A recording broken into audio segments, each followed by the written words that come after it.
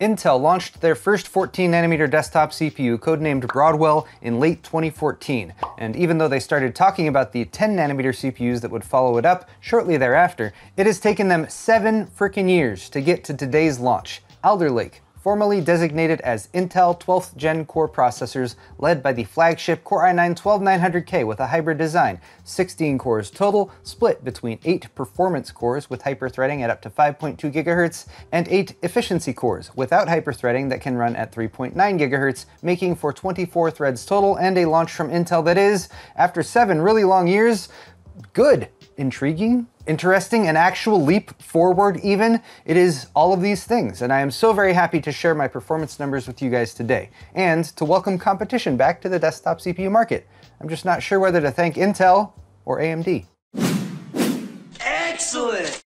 Today's video is brought to you by Be Quiet, maker of premium PC components, but you don't have to pay a premium price to access their gear. Consider the PureBase 500DX case, available in black or white with tasteful RGB accents, and 3 PureWings 2 140mm fans included. The PureRock Slim 2 CPU cooler is a huge step up from stock cooling, handling up to 130-watt TDP processors with a whisper quiet 92mm fan, and the PurePower 11 FM power supply lineup is fully modular and 80+ gold rated to silently power your rig for years to come.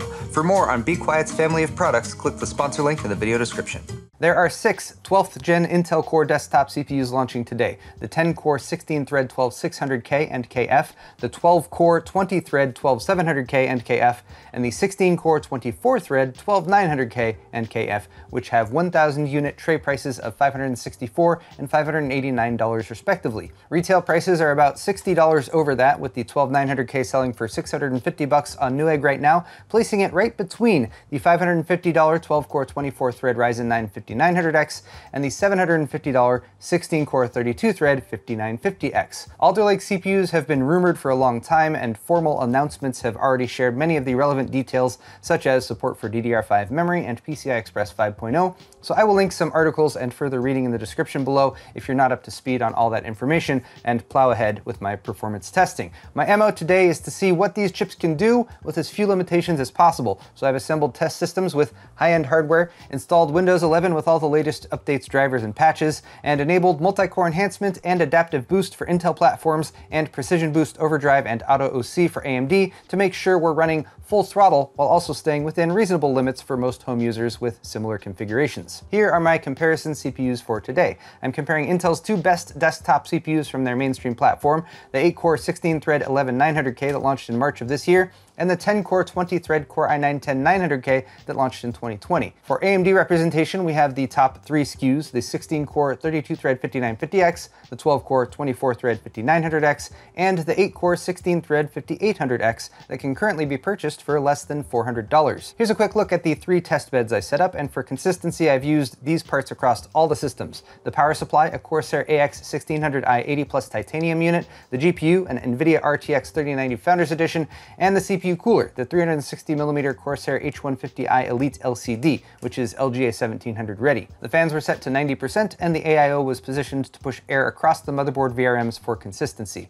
For memory, the AMD X570 and Intel Z590 test beds ran a 32GB G.Skill DDR4 3600 CL16 kit, and for Alder Lake we're on DDR5, with the G.Skill Trident Z5 RGB kit running at DDR5 6000 with CL36 timing. Our motherboards are the Asus ROG Maximus 13 Hero for the Intel 10th and 11th Gen, the Asus ROG Maximus Z690 Hero for Intel 12th Gen, and the MSI X570 Ace for AMD.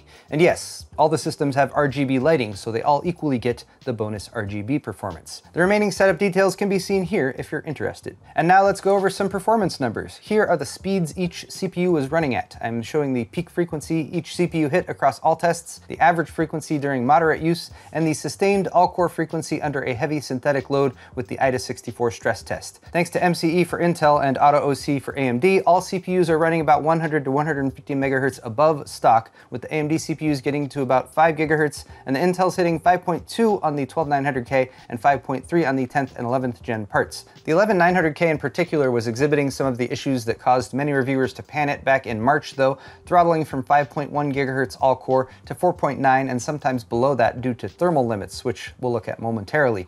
Also of note, the efficiency cores on the 12900K were under full load during the IDA64 test 2, running at 3.7 GHz across all 8 cores. Here are my thermal comparisons showing the average and peak temperatures after the 10-minute IDA64 stress test. Here again, it should be pointed out that the Intel 11900K hit TJ Max multiple times, peaking at 100 degrees Celsius, then dropping its frequency to 4.7 to 4.9 GHz to cool off. This resulted in a reasonable average temperature, but it's not a configuration I would want to run long term. The AMD CPUs, meanwhile, did get warm, hitting about 86 C max on both the 5900X and 5950X, while averaging just a couple degrees below that. You'll likely want a good high-end air cooler or all-in-one for any of these CPUs if you want to run them in this configuration long term, but the 12900K does have an edge here in overall temps, as well as headroom for overclocking or using a less capable cooler. For power draw, I have 3 values. I'm showing the peak CPU package power as reported by Hardware Info and measuring the wattage drawn by the entire system to show an average during the Blender BMW render and peak overall system power draw. Here is one of the first big indicators of Intel's progress with 12th gen.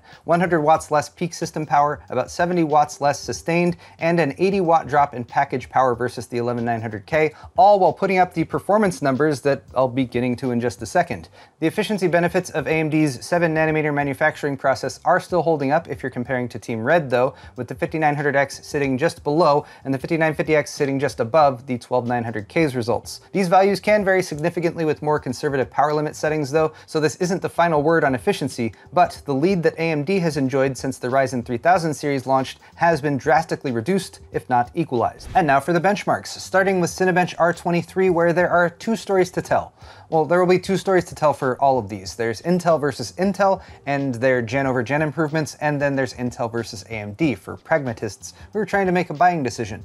Intel versus Intel here is the big wow though. 27,360 points for the 12900K. That's 70% faster than the 11900K, which again just launched in March. I'm glad I didn't recommend that CPU to anyone. It's a similar boost versus the 10900K too, and 23% faster than the 5900X. It still can't quite catch the 32-thread 5950X, which remains just over 6% ahead, but the 5950X also costs 15% more, $750 instead of $650. Here's the single-thread Cinebench R23 test, and the 12900K broke 2000, hitting 2010 points. That's 20% faster than the 11900K, the previous champ in single-threaded performance, and about 24% faster than the 5900X and 5950X. This is arguably the most important metric for gaming performance, and the gains here are clearly why Intel was so confident in their statements about gaming performance prior to launch. Also, it's just so refreshing to see a new Intel part with this much of a jump versus last gen, given what they trickled out during the aforementioned 7 years of 14nm CPUs. Let's move on to CPU Mark 10.1, which is part of the Passmark performance test suite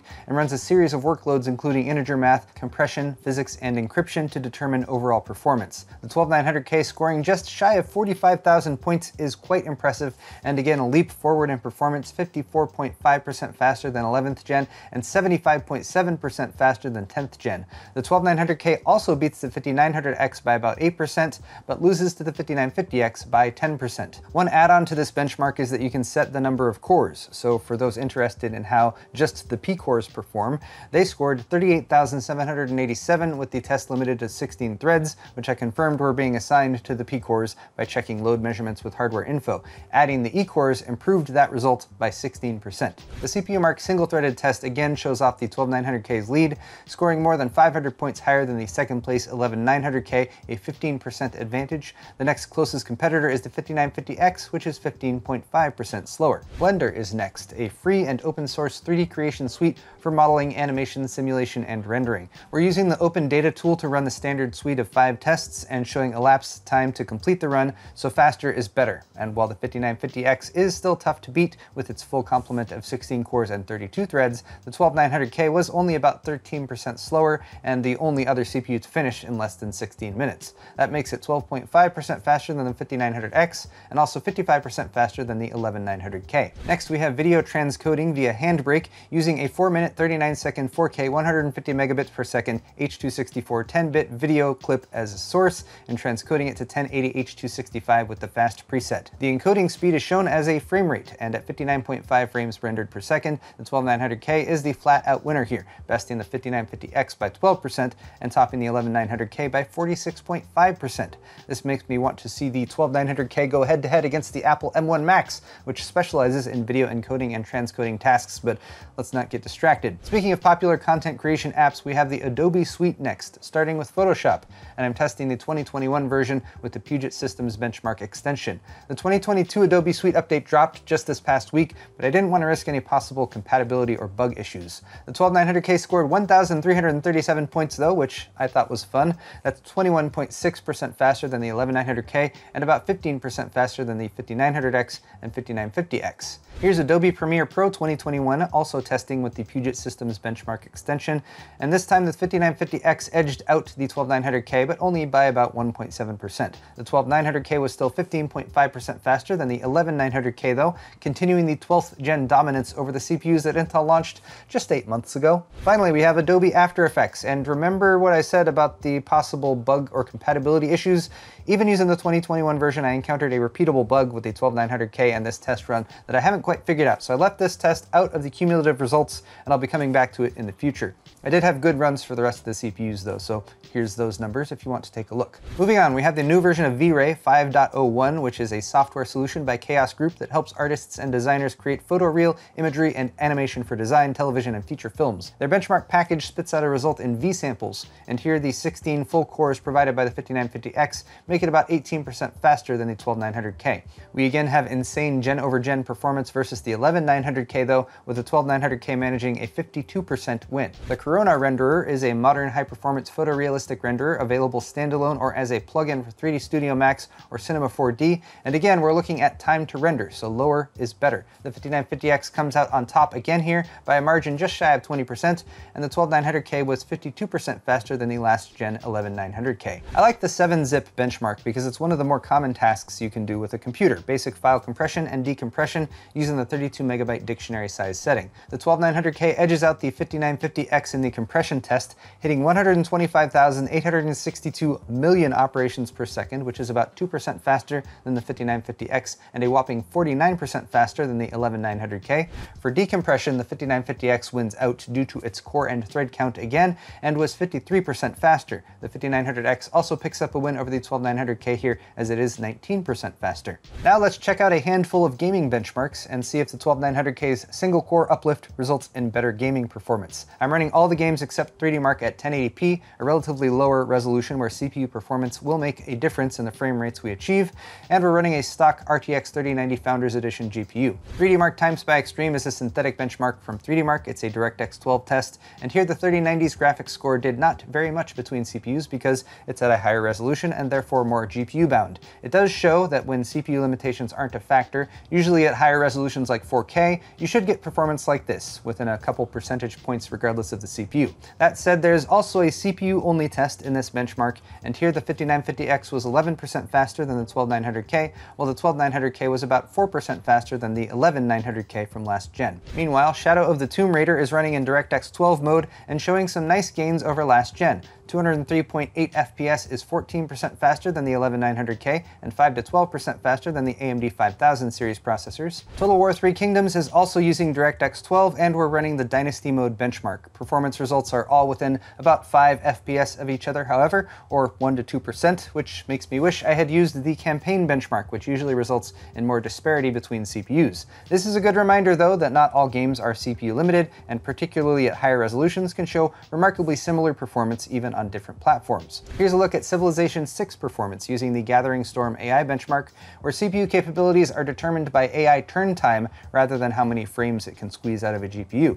The 12900K comes up with another win here, allowing you to make your next move 10% more quickly than the 11900K and about 11% faster than the 5900X. Rounding things out with Far Cry 6, and Intel wins again. The 12900K was 8.2% faster than the 11900K here, 13.6% faster than the 5900X, and 12.9% faster than the 5950X. It also had superior 1% low numbers as a bonus. And that's all for the compute and gaming benchmarks, so let's sum up the performance. And a big welcome to everyone who just jumped straight to this part of the video. I see you. Here are my aggregate scores across all tests, starting with compute performance. I'm showing gaming performance here too for comparison, but sorting by compute. I'm using the 5900X as the 100% baseline, and based on my tests, in terms of compute power, the 12900K hews closer to the 5950X than the 5900X, making it a more compelling all-around CPU versus just another attempt by Intel to say best gaming CPU while ignoring AMD's competing high core and thread count options. As for gaming, the differences are smaller, and I also want to reiterate that this was a limited number of tests, but Intel clearly has a winner with close to a 9% win over the 5900X and the 11900K. The 5950X comes a little bit closer and also has the advantage in compute performance, but for now it's also $100 more expensive, which might factor into a buying decision. Here's a final chart with pricing as well, because it helps to have it all on one page, and it might be strange to say, but I feel like all these prices are competitive, minus the now outdated 10th and 11th gen Intel CPUs. Intel made a good call not trying to overprice the 12900K and match the 5950X's $750 price tag, because in this strange new world where buying a CPU is a tough decision, that makes it a tougher decision. And again, a competitive price from Intel given the current landscape. So to sum up, Intel is back. I'm not sure what took them so long. I wish they hadn't strung us along for so long with incremental updates to 14 nanometer CPUs, but this time around, 12th gen, they have retaken the single core performance crown from themselves admittedly, but done it with a chip that is actually and objectively also good otherwise, unlike the 11900K. Whether you're considering power draw, gaming, raw compute performance, or new technologies like PCIe 5.0, DDR5, and hybrid core design, the 12900K makes a compelling argument for itself, and for now is the new undisputable king of gaming PC performance. I will be back soon with more coverage though, looking at the 12600K next, and also hopefully the 12700K if NEWEGG comes through with my order. So please leave me your feedback with what you'd like to see in follow-up videos. Overclocking, DDR5 versus DDR4, iGPU performance. I really hope you guys have enjoyed this video though. It took a lot of time to get all these benchmark numbers. I will put very important links to click down in the description, and if you have comments, I would be interested to read those as well. So let me know if you're surprised at how well the 12900K performs, or if you're expecting more or less. Subscribe to my channel as well if you haven't already. Check out my store at paulshardware.net for shirts, mugs, other cool stuff that you can buy. Hit the thumbs up button on your way out if you enjoyed this video, and we'll see you in the next one.